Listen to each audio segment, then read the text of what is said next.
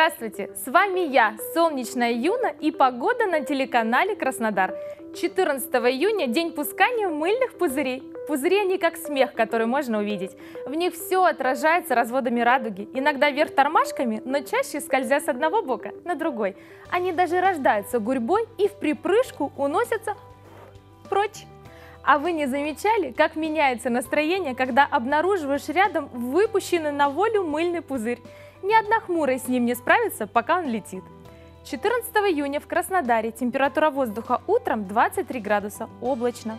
Днем переменная облачность сохранится, плюс 27-29. Вечером местами по городу пройдет дождь, но при этом будет комфортная температура воздуха 21-23 градуса. На выходных как раз была в Геленджике, и там стояла чудесная погода. И 14 июня весь день на курорте будет ясно и солнечно. Утром 19-21 градус, днем 24-26, вечером 22-23. И специально для вас пробовала водичку в море, и она меня порадовала. Освежает, плюс 20-21 градус.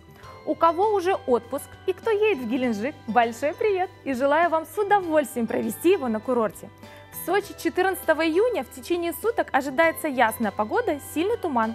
Утром 22-24 градуса, днем 25-27. Ветер западный умеренный. Температура воды в Черном море у берегов Сочи 21-22 градуса. А в Ялте утром ясно 21-23 градуса, днем 25-27 и возможен ливень. Но разве это может испортить настроение, когда ты в таком красивом городе? А вечером уже ясно будет и плюс 21-23 градуса.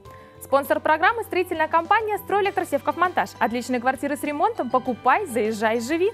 Дорогие телезрители, пусть все ваши проблемы лопаются красиво, как мыльный пузырь.